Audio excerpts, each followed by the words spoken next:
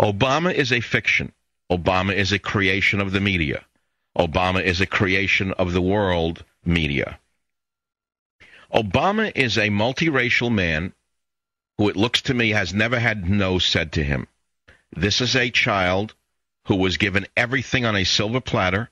He was a bright guy, could speak well, learn well, memorize well, knew how to navigate his way around the ultra-left wing of Hawaii, got a scholarship to Punahou, got into Harvard on affirmative action, was selected for one thing after another. No one ever stood up to him and said anything to him. You could see when he gets rejected on anything, the guy looks lost.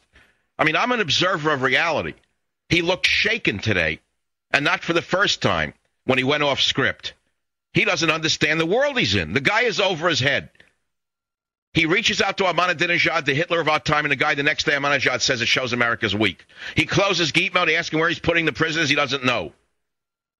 He appoints one tax dodger after another, doesn't understand the American people are not going to accept it, and they don't accept it. Even the New York Times turns on him. And this is within 2 weeks. I told you yesterday that he is going to be seen as the president with the shortest honeymoon of any president in modern history.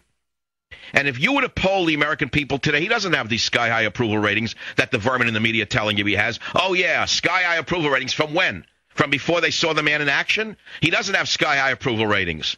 The guy is being seen for what he is. That's my opinion. Florida. Jerry, you're on the Savage Nation. What do you think? Go ahead, please.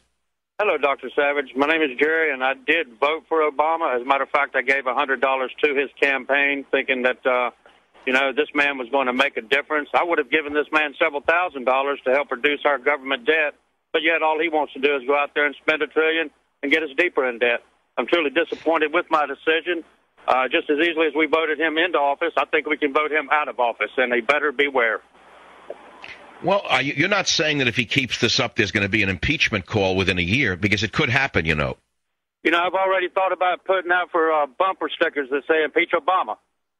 What's interesting is that 47 million Americans said no to Obama. I would estimate 10 million people went over to the other side out of just pure, unmitigated disgust for the Republican Party, not because they wanted to embrace Obama. And I would say that there may be a majority in America who would want this man impeached, but not yet.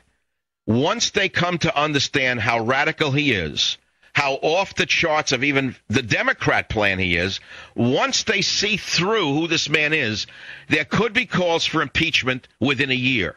It could happen. I'm not saying it could happen today, but it could happen.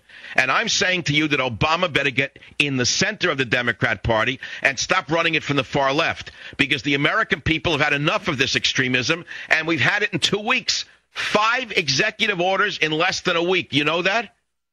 And he's not hiding a thing. He is just totally open and outright with it.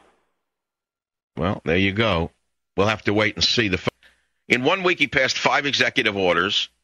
1 week, 5 executive orders, try to shove a pork barrel bill down our throats that your grandchildren will be paying for.